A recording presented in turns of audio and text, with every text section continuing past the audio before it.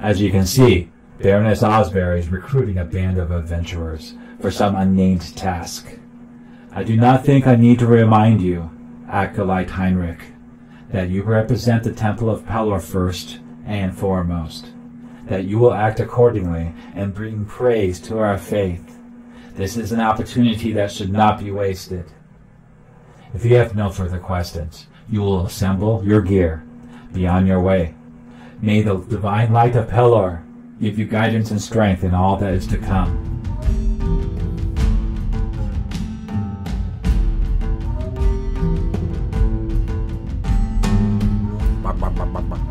Hello, welcome back to the Three Oaks channel. This is David. I focused my last several videos on the Cult of Greyhawk campaign, which is the Temple of Elemental Evil. I decided in my campaign that all the players would start in the City of Verbobonc. And these series of videos, to start it off, is to show how my players created their backgrounds, where they're located in the world of Greyhawk, within a few hundred miles of the City of Verbobonc, and why they journeyed to the City of Verbobonc and how they met together as a group. I ran Session 0 sessions with the players individually for a list of reasons. One is to create their background, find their location, do a little bit of role-playing of where they came from and why they came to Verbobonc, get all that into their background. And then once they got to the city, I would narrate and describe to them what's happening in the city and where they're staying. Then I'll throw some private encounters for them before they meet the rest of the party. I did that with Mascus. The wizard Mascus lives in the City of Verbobonc, and he actually attends the Wrinkle Academy, one of the schools of magic, one of two schools of magic in Verbobonc, and he was sent on a mission from his master, Magister Obel, to the Church of St. Cuthbert to investigate two mounted borderers that were attacked by gnomes and a hill giant in the Cron Hills. The other video is about Urod, the ranger that came from the gnarly forest that was sent here to find out what was going on in the Viscounty, why the Viscount pulled back the mounted borderer patrols from the Cron Hills, why the gnome merchant caravans were being attacked and raided, and why they were at odds with the city, and how come there's no help from the City of Verbobonc with the gnarly forest, with the incursion of a warband of Blackthorn orcs that came from the south. And he ended up following the rumors to the Chapel of St. Cuthbert to question those mounted borderers to find out what happened to them, because he had a big interest in this. And Mascus, the wizard, had the same interest too, but given to him by his master, Magister Obel. He also has a private quest that I gave him with a notebook, a note, and an amulet that he wants to find Erolon's tower to the south by Ostwerk. And then the next video was about Vigon, the mercenary fighter, the fighter from the Wild Coast, how he ended up from the Wild Coast into the City of Verbobonc, and his stay at Packard's Inn and meeting Urod at the Packard's Inn as well, getting rumors there at the inn. All of them encountered rumors and innuendo from the humans and the gnomes throughout the city, and it actually came across an encounter where the gnomes were having an argument with one of the merchants on the main street. So they got to witness that firsthand, to see for themselves what it's like for the gnomes and the humans of the city, and hear both sides of the story, try to figure out what was going on in this campaign. Real quick, my YouTube channel, I have some different playlists. That way you can find everything I have for this campaign. I want to point out that I have one playlist called 3 Orcs D&D songs. Those songs are actually written for the Temple of Elemental Evil campaign, the prophecies that you find in the module. I put them into song form so that way you can have a bard in the campaign play this prophecy to the players while they're at a tavern. And then farther down below is my Greyhawk's campaign videos. I have 21 so far. Those videos right there are the first 4 characters of my campaign, their backstories getting to the City of Verbobonc. And also there's an actual video on every town in the Viscounty of Verbobonc. I fully keyed and developed and created maps of all the towns of Verbobonc in the campaign area. So that might be useful to some people running the campaign. Because you got to remember, the characters really don't know, about the Temple of Elemental Evil as causing all these problems. They don't know that the Temple of Elemental Evil has agents in the city, probably a noble or some rich merchants that can pull strings to get supplies and information to the temple without tipping off the Viscount what was really going on. So the players really don't know any of that. All they have heard and all they know is the caravans are being raided by gnomes, and other raiders, and a hill giant. Mounted borderers were attacked by gnomes, and that there was a lot of slander and a lot of bad feelings in the city, arguing that the humans want the gnomes out, and the gnomes are threatening to leave and take their trade elsewhere to Ulick or Divers or Keeland. And so it's a bad situation right now. It's a powder keg ready to explode, and the players find themselves in the midst of all this. And I like to see, I like to introduce these politics and things that are happening to the players in the campaign before it starts. So that way they get a feel for this being a live, living world, that things are happening around them. I kind of look at this like a mixture between the Game of Thrones and the Temple of Elemental Evil. So you got a lot of politics going on, and a lot of behind the scenes things are happening, and you got all these different nobles are up to something or another. Some are greedy, some are jealous, some are just up to no good, some just like to cause trouble. But the players don't know these nobles yet. They only know what the general peasants would know. And most of the players in general are just peasants themselves, so they're subject to the law, where the nobles are not. They have a different guidelines of law that I created an article for that I go by. But in this campaign, the very first mission they're going to get is from one of the nobles. And they're going to see firsthand what's really going on from their point of view. Hopefully, by accomplishing this mission for one of the nobles, they'll gain favor with one of the houses. And by doing so, will gain you disfavor with another house, the opposing house. And they're going to see all this. And they're going to have to determine, because eventually, towards the end of this campaign, they got to ferret out the moles, the agents in the city from the Temple of Elemental Evil and other factions. Because the faction of Temple Elemental Evil isn't just one faction. There's the High Priest faction, which is the Elder Elemental God, and then there's the 4 other factions, which is Earth, Water, Air, and Fire. And they all have their own outpost out in the Viscounty. So the Moat House is just one of the outposts, which was really set up by the main Temple faction. You know, the Lareth the Beautiful is their favored, and he's got inner dealings, inner connections with the inner faction that runs the whole thing. And that was his outpost. And his orders were to raid and cause confusion and sow dissent throughout the Viscounty, but not give away his position. Well, the other 4 temples are doing the same thing, and they're also located throughout the Viscounty as well. So in a nutshell, that's pretty much what's going on with the campaign. So in this video, we're going to talk about Heinrich, the Inquisitor, Cleric of Pelor. D&D had a huge impact on my life. I started playing in grade school after Star Wars came out in 1977, where I started a gaming club that led to D&D. At the time, I would be found in the classroom, keeping my head low, buried in a fantasy book. The D&D Blue Box set changed and consumed my life. Quickly after that, I bought the AD&D Player's Handbook by Gary Gygax, which had a massive influence on me. I highly recommend these books to read. Rise of the Dungeon Master, Gary Gygax and the Creation of D&D by David Kushner and Corinne Sadmi. This graphic novel is a quick read, and it is a brief glimpse into the life of Gary Gygax, the creation of D&D, the controversy, and the effects that the game had on pop culture and many lives that it touched. The next book is Empire of Imagination, Gary Gygax and the Birth of Dungeons & Dragons by Michael Whitwer. I found that this biography is a series of fictional vignettes about events in Gary Gygax's life, loosely connected by nods at context, which is more of a inspired by true events story than an actual biography. And the last one is Of Dice and Men, the story of Dungeons & Dragons and the people who play it by David Ewalt. This was a fun read about the history of Dungeons & Dragons. The author injects that some scenes from one of his own D&D campaign, which I liked, but sometimes it strayed a little bit too far from the subject and covered a lot other role-playing games. I was really happy to identify with a lot of the scenes in this book, and not just from playing the game. You can find my affiliate links down below. So this is his character in World Anvil. He's an Inquisitor of Pelor. So Pelor is the Sun Father, the Shining One. He's a greater god of sun, light, strength, and healing. He has 2 factions. And the faction that the player decided to choose to be part of is the Strong Arm, the side where there's paladins and Inquisitor clerics, where the other half is more like priest and healing and nurturing the folk. The Flan are followers of the Old Faith, and Pelor is part of the cycle of life. Pelor has a deep relationship and vital relationship with the rest of the Flan Old Faith gods. In the world of Greyhawk, they get some special powers. On the right-hand side, you can see that at first level, they get all their healing spells do a minimum of 5 hit points of healing. and cure serious wounds do 9, and cure critical does 16 minimum. That's just their special ability for being a cleric of Pelor. In the world of Greyhawk, all the gods have these special favors or powers or spells granted to their clerics.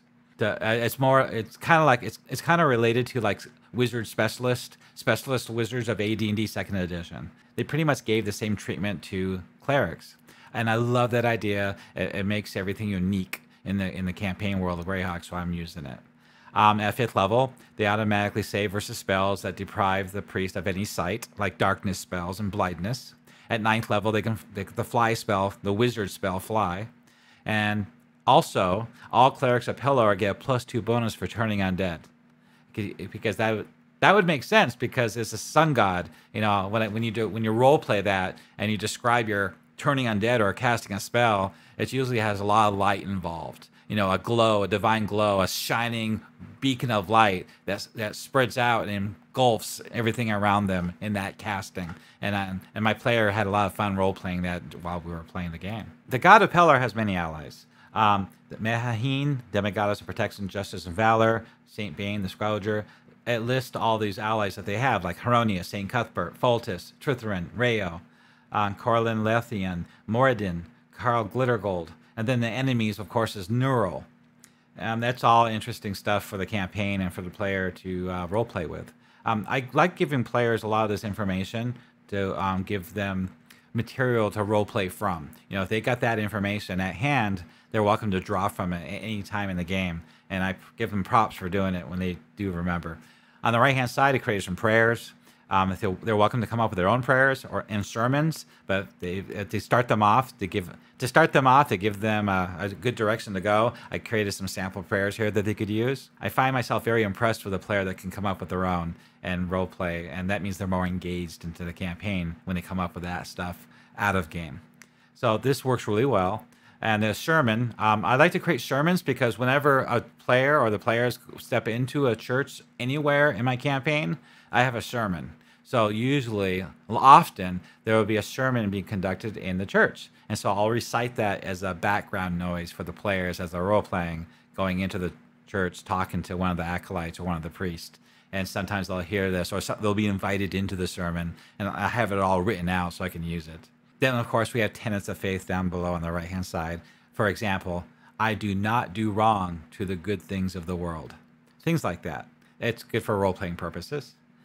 We got deacons, we got vicars, we got bishops, we have archbishops and primates and cardinals and patriots, a high sunkeeper. We have paladins of the faith too. So if a player wanted to be a paladin, I have description here for that. Then we have the scriptures and myths and legends and more tenets of faith. And so this information is really useful when running the campaign. So when we created the player's background, we took a lot of this in, the ideas of what they were saying here to incorporate it into his background. Switching back to his character. So we created this background, and he's a writer, so he went on and on about this. He created a pretty long background, a lot longer than the other players in my group. I'll go over this briefly, so we don't have to spend an hour reading this long background. But it's really interesting, and I find that it really immersive in the world around him, like what it's like to be a cleric of Pelor in the church there in the City of Verbobonc, and also what it's like to live in that city. So let's continue here. Before we go into his background, on the right-hand side, there's his stats, a little bit of description of him there, and also his current status. He's an acolyte. He's 20 years old. He's 6'1", and his current locations is the Church of Pelor in Verbobonc. On the left side, which is the southeast side of the city, because as I keep saying over and over in my videos, the city is backwards. That's Southgate, and that's the Viscounty of Verbobonc beyond those gates right there. But if you go a little bit more east in the city, this big square building right here, B20, is the Chapel of Pelor. And what I like about it is it has a lot of grounds for crops and vegetables and gardens, and it's a big building. And lets a lot of light in, so it's pretty thematic. And that's where he was raised and trained as a cleric. So let's go back to his main character again. He goes into a little bit of a story about his character. He talks about how the novice's sandals slapped against the twilight-lit paving stones of the open courtyard. He was running through the temple. He took steps He took the steps between the pillars 2 at a time. So he's going someplace quickly. Then he slowed his pace to enter the long hall, and his footsteps became quiet susurrations as he glided into the semi-darkness. So he describes what the halls look like and what the temple looks like as he's walking through it. And then he finally gets to the door he's looking for. See how I skipped all that for you? He knocked 3 times, and then from within inside, you hear a calm, deep voice that carried easily through that solid door. "What is it?" "I am most sorry to disturb you, Your Eminence. This is an urgent matter that requires your immediate attention." Something. He trailed off, afraid to say more. So then the door opens, and it reveals the Bishop of Pelor. His name is Charles Evertide. And that's his character NPC sheet, the article in World Anvil. It describes what he looks like and all the politics and what he does. And so he's dressed in orange and yellow robe. The novice bowed his head in deference. And then the bishop will ask again. "I ask again, what is it?" He stated in the same calm tone. The novice turned away from the penetrating gaze of the Archbishop Charles Evertide and motioned for the man to follow. So at the front gate, there's a group of initiates, men and women. They stand in a half circle. Some clutched small crystals that emanate pure white light. As the archbishop approached, the parted, bowing deferentially, revealing a small basket sitting at the bottom of the steps that led to the temple. The stone around it still radiates traces of heat.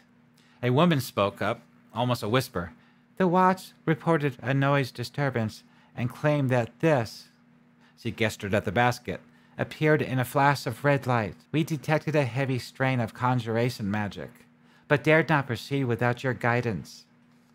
The archbishop nodded absently and approached the basket. He removed a dark lodestone reflectively, from the pocket of his robe and spoke a few words of protection before bending and moving aside the garments that covered the basket top. His eyes widened as he saw a shock of red hair streaked with almost yellow blonde hair, and the sleeping baby it grew from. No indication of any other planar essence, or the maleficent aura of evil emanated, so he knelt.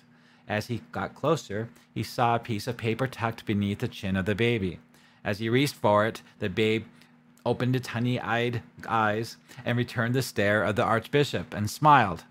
He unfolded the note and read. It contained a single word, Heinrich. Then the archbishop spoke to the rest. "Take this baby to the head inquisitor. He will be in charge of raising this child." He turned without another word and walked back into the temple. His face was impassive, but his mind turned over the portents of what that meant. Tomorrow, or rather today, was Midsummer's Day, and there was much to do. Okay, so that introduction was how Heinrich arrived at the church, out of nowhere. And we don't know why or who left the baby there in the basket at the church. And so it's up to me as the DM to flush that out and fill that in later in the campaign. The next part of this article is Heinrich's, how he was raised and what his life was like in the Church of Pelor. Heinrich grew up in the Temple of Pelor in Verbobonc. He had no shortage of nursemaids as a baby and toddler, and was always taught to be fastidious and cleanliness and garb. While he did not excel in his education, he did learn to read and write, and often showed deep insight into the lessons that other students mastered quicker and better than he did. He understood bigger concepts and was able to extrapolate and put ideas together better than rote learning of facts like others. His disposition earned him the surname Sown in Straw, which translates to sunbeam. He has always been of cheerful disposition despite his penchant for seriousness, and his thick red hair with blonde streaks was only outshined by his golden eyes. He really did love himself. So as a young boy, he was strong and well-built, and it was clear that he could grow into a large, handsome, capable man. In his early boyhood, he spent mucking out at the stables, tending the herb gardens, and cleaning chores of the temple. He developed an almost uncanny relationship with the horses while cleaning the stables. And by 10, he was more than capable of riding and taming horses. It was not a matter of using his brute strength and size. He seemed to be more encouraged the horses through sheer will and communication. His other two loves were the herbalism and blacksmithing. You notice he has a lot of background skills? That's kind of convoluted, but I let him get away with it. Two very different aspects, but one was due to devotion to Pelor and the curative properties of the herbs and plants that facilitated healing. I like that part, the herbalism and healing part, because that is pretty much in their wheelhouse. And the other was the fascination with the heat of molten metals, which I thought was a stretch for a Cleric of Pelor, but I let him have it. And the sheer joy of forming metals into shapes that would help defend his body from harm, as well as those that would harm those who chose evil. His size was a factor in this, and the local smiths were always happy to have that brute strength and energy that he would become calling. Often he would return from these sojourns into the city proper, smelling of fire and metal, and would nurse his own wounds taken while practicing smithing and concoctions of herbs and poultices. One of the reasons, as I mentioned in previous videos of how to create a role-playing character background, is the reason for having a background like this determines what kind of background skills you have as a player before you became an adventurer. So when the player is playing the game and he wants to perform some sort of action, and his background matches an activity he's trying to do, I'll give him a bonus. He'll get a bonus in doing that. Like if he wanted to swim across this wide river with a strong current, well, normally that would be a difficult, that'd be considered a difficult chance of succeeding. And so, depending on the game, like Castles of Crusaders would be a 5 DC or a 5 challenge level. He would have to make his strength check at -5. So that would be the ruling. But the player would say, wait a minute, I grew up on my father's fishing boat, fishing the river my entire life before I became an adventurer. I'm a really good swimmer. He goes, you know what, you're right. Okay, we'll go ahead and waive that difficulty penalty, and because you're so good at swimming, no problem. But of course, other penalties could crop up, like if you're wearing armor, things like that. Like I was saying, your background can actually affect your chances of success in any activity in the campaign, and that's a good example. So we'll continue. At age 15, Vicar Jard Royston. This person is militant. The Vicar is militant and non-comprising. Long black jet hair, combed back, tightly trimmed hair, penetrating brown eyes. So we have a whole background for him and his politics and what his duties are in the Church of Pelor. So he's obviously been tasked with Heinrich's upbringing, determining that it was time to begin his training, not only in the martial skills, which Heinrich's size and strength was well suited to perform, but also his initiation into the clergy. The Vicar had thought initially that Heinrich would become a paladin of the Order of Pelor. You know, with his stats, he definitely could have been a paladin, but he really wanted to be a cleric. So that's why we have this Inquisitor arm of the church. So initially, he thought he would be a paladin. But it became clear as he grew into a man that his calling was more suited to be a cleric than a knight. And so he was taught the mystical ways of divine magic. This Heinrich took with preternatural ease. It was as if he had already developed a strong connection between himself and Pelor, and that many did not gain until much further along their path. Heinrich's eyes shone bright each time he called upon the powers of Pelor, and his face took on a seriousness which he normally did not possess as he repeated those orisons and prayers. He learned to swing his heavy mace from horseback, in which he would all but destroy the practiced dummies as he rode down upon them, guiding his horse with nothing but his legs. And he preferred combat on his feet, with a large shield in hand. Isn't there anything he can't do? So 5 years have passed, all this training. Heinrich mastered all but was been taught about Pelor, and looked upon Jard Royston, the Vicar, as a boy who looks upon a father. He had the fervor of an inquisitor, and was very clear that he would not be one of the flock that spent time blessing fields and ministering to the sick. His role would be to root out evil, and spread the light of the sun wherever he went, bringing the glory of Pelor and the fear to those who opposed that was good. So, to wrap this up, it's a pretty long one, isn't it? It was just after his 20th birthday that Heinrich was summoned before both the Archbishop and the Vicar in the year 576 Common Year, which is the starting year for the Temple of Elemental Evil campaign that I run. And he was handed a scrawled message. They told him they wanted him to summon the summons from Lady Osbury, ensure that a devout group of adventurers were chosen, and to watch over them. They explained that they had done divinations, and their readings had been layered in areas of darkness that their magic could not penetrate, and he was to be the eyes of the church. He was to begin his life outside the temple for the first time, and spread the glory of Pelor among the common citizens well, and, of course, to report back anything important to them. Heinrich collected his belongings, donned his armor, and headed to Giles Inn with a prayer of thanks to Pelor, singing through his soul. Shine forth thy light, drive back the darkness, let the sun rise, let the shadows flee, both in the world and in the hearts of men. He was ready. So at this point, he's got a mission, a starter. He's got a hook to start this campaign off with, which is interesting because it's his masters of the order that are sending him on this mission to not only to find out what Lady Jolly wants, but to help her organize a party to make sure that adventuring party is successful, to become their leader pretty much, and also to report back anything he learns. So he's commanded to do such a thing, and he does throughout the campaign send letters, updates to his superiors. And at one point in the campaign, he does come back and talks to them in person. Okay, so this is Heinrich's day activities. This is what happens before he meets the rest of the players. The Cleric story over the bed awakens you for the first rays of Pelor shining on your face in its full glory. You awakened with excitement of the day of worship. You prepare your normal bath. You cleaned and pressed robes, don your cherished holy symbol of Pelor while murmuring a prayer. Then head out into the temple halls with your brothers and sisters. One of the brothers approaches you with an urgent message from the Vicar, requesting you to his presence in his chambers. Walking through the halls to see other greeting worshippers, laying out drink and food, and preparing the infirmary as you make your way to the altar of the sun to praise Pelor with a morning prayer. You pass the healing hall and see a small group of people forming a line outside. There's an older man leaning heavily on a boy, clearly keeping weight off of his left foot, and a trio of inebriated soldiers, split-lipped and black-eyed.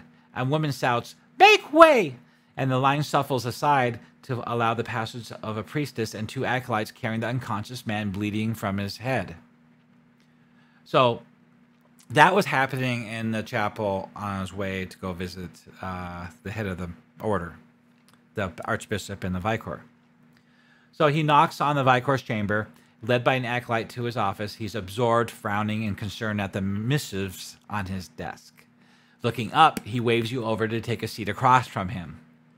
It seems one of the Viscounty's lords is in need of assistance. I see that they do not wish this information to be known by the other lords and churches for political reasons. They did not request assistance from their benefactor, Archbishop Hoffren, nor from any other faiths. Find out what Lady Osbury is in need of, and offer your assistance. Determine her agency, and report to me everything you learn. The Vicar hands you a scroll signed by a noble. The bottom of the page displays the official crest of House Osbury. You only know that this is one of the houses of the Viscounty south of Penwick, where one of the chapels of Pelor is located. So there is a chapel of Pelor there, which he does visit. As you can see, Baroness Osbury is recruiting a band of adventurers for some unnamed task. I do not think I need to remind you, acolyte Heinrich, that you represent the Temple of Pelor first and foremost, that you will act accordingly and bring praise to our faith. This is an opportunity that should not be wasted. If you have no further questions, you will assemble your gear. Be on your way. May the divine light of Pelor give you guidance and strength in all that is to come. He waves a hand, dismissing you, as he's done countless times in the past, and his forehead creases in consternation. Once again, he returns his attention to the pile of papers scattered across his desk. Okay, so now we're outside the temple, and now the player has agency. He's out on his own. Things are happening.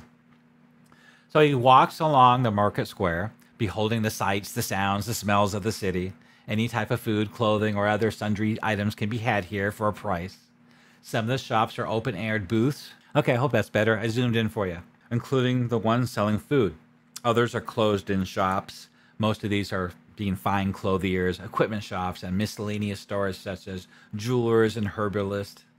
You can see that it would be easy to spend too much gold here, on tasty treats and unique items that you've seen nowhere else. Thinking of gold makes you instinctively reach down for your money pouch as you remember that this place is a prime vicinity for thieves and cut purses. If we had a thief in this campaign, I'd probably have him start here. This would be a great location for a player thief to start the campaign. Maybe he sees this priest of Pelor carrying that missive, and it's identical to the one that's in his hand that he found at the Adventurers Guild.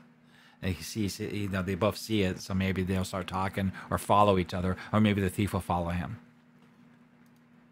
It'd be really interesting if the thief decides to pick his pocket. The more time you spend walking along the market square, the more the facade fades away in your eyes. At first, this place was exciting and seemed almost beautiful in its diversity, but if you look deeper, you notice the reality of such a spot as this. Surely there are great things to be had here, but there's also dangers. Your earlier thoughts of protecting your purse comes back to you as you see a poorly dressed young man bump into a well-dressed old woman. She doesn't notice it, but you see that the teenager has walked away with her money purse, a grin of satisfaction on his lips. I like to throw things in there once in a while to give the players an idea what it's like to be here, to give some life to the city. I want them to have very strong memories of the city later on in the campaign. Further along, you see a small boy standing among a group of soldiers. They're eating hard bread and jerky bought from a nearby market stand. The boy, obviously hungry and poor, moves about like a small mouse, grabbing bits of bread that soldiers drop as they eat. It's hard to feel sorry for the boy, however, because you can see a fierce determination in his green eyes as he pilfers the small morsels. The sounds of the place are almost deafening. Hawkers are yelling at potential customers. Children are running, laughing. Groups of people are all talking at once. All these sounds assault your ears as you make your way through the square. As much as this city's marketplace has to offer, you're still anxious to buy what you need and make your way to a quieter part of town. At this point, I'll ask the player if anything you want to buy, and then we'll role-play the different merchants, and he can purchase what he's looking for. I could actually have a situation where he gets pickpocketed or something and throw an NPC in here. We already have too much on our plate for day one, and I don't want to spend any more time than I already am spending with the player in this before they meet the rest of the players. I talk about a dozen merchants. So if he is looking for something, I got another paragraph for that. He goes, oh, I'm looking for something, what do I see? And I'll have this whole paragraph of what it looks like, all the different booths around him at the merchant place. Okay, so finally, he decides to leave the trader's market. But before he does, I have encounter number one waiting for him. Istis, a priestess of Istis, a soothsayer. I think this is a good time for encounter something like this in this campaign. It's good to throw prophecies in the path of players, give them some foreboding, something to think about. And I decided that this character needs one because, as you remember, I gave all these different encounters for the other players in this group, especially the fighter. He thinks he's the chosen one by Rayo, which was really awesome. I was really impressed how I pulled that off and how the player reacted to it. So I needed to give something that's almost just as good to this player. So this is what happens. From out of the tent, draped in colorful layers of silks, a back-luminous woman of golden skin tones, high cheekbones, tall and slender with straight, fine, long, bluish hair. She fixes her unnerving gray eyes upon you. So now the player's taken aback. What's going on here? What does he want? And typically a player at this point will kind of brush it off. They don't think it's much of anything. Just some merchant trying to sell them something. At that moment, they don't understand what's really going to happen. And then you hear her say, Inquisitor Heinrich, I see your strand of fate. I see it as plain as a ship's tether. It is strong and disappears east over the horizon. Come in. I have much to tell. Have a seat at Istis' table.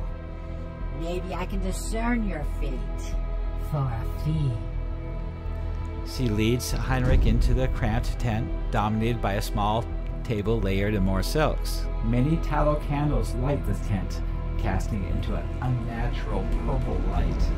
She takes a seat across the table from you and waves her bejeweled hand at the opposite seat for you to sit. She curls, and he does. I'm asking him questions as we're doing this, so he's responding. He can walk out any time or don't go into the tent, but he does. She curls her very long nails around a silvery bowl engraved with flowing runes. Then she reaches down under the table and draws out this crystal skull covered with withering silver runes that flow around the orb. You hear a faint multitude of whispers emanating from within, but you are unable to make out the words, as if a dozen voices are speaking all at once. She holds the skull over the bowl. The silvery liquid in the bowl swirls upwards to circle the skull as her eyes glow with the same color. Then she whispers her ritual and intones the words. By recall's light and wisdom's might, the past shall point towards the future. Behold, the true power of Istis, the lady of our fate. There are few with the knowledge to create an artifact with such potential. 'Tis world, so many heroes, so many lives. I watch them come and go, and they pay me no mind. No one notices an old woman. Your destiny is not here. You are different. You see the realm, you see the petty peasants. Soon you'll see so much more. I seek only them who want to know the truth, them brave enough to stand against the storm when it comes to defend the realm. My auguries shine light upon that truth. When you are ready, gather your companions and return to them. Can you feel it? The ill wind a blowing from across the green horizon. These lands of gnome and man, then call to me. They've seen much to chill the blood. The old one, a deep hunger, a heart of fire. But them always promised the freedom of the realm. Now though, a new danger is coming with the seasons. Already it changed the world to its liking. And if what it wants can't be found, it will take everything. Want to know its name? The one who brought this ruin worships at the desecrated altar of black stone. All you think you know about your life and death is only the beginning. With your heart still to beating, you will see those cursed halls with new eyes. Bring order to chaos and the demon of venom. When you raise the priest's skull of the one who never sleeps, all I can do is show you the way. Travel to another world, and you will do the same. Take these words for the journey. If you read them right, then whispers have been, and what is yet to be. Whispers to help you save a companion's life. Now off on your journey. The door is open. The raving madman is waiting, and our time is trickling away. Okay, so that was what happened when he went into the tent and heard this, and it really freaked him out. He paid her the coin, and then as he walked out, she escorted him out the gate, and as he turned to talk to her, she was no longer there, and the tent was gone. It was just a swirling mist where the tent was that dissipates into the air. So we'll continue on his journey. Shaking his head, he leaves the trader's market behind and makes his way through the crowd up the sloping road to the Bridge Walk Road. Slowly weaving your way forward, the sound of each person going about his or her own business adds to the general cacophony of the street. You pause a moment to keep your bearings. You pause a moment to get your bearings, stopping amid a sea of moving bodies. Those behind you grumble loudly as they shove past, smelling something remarkably similar to horse droppings.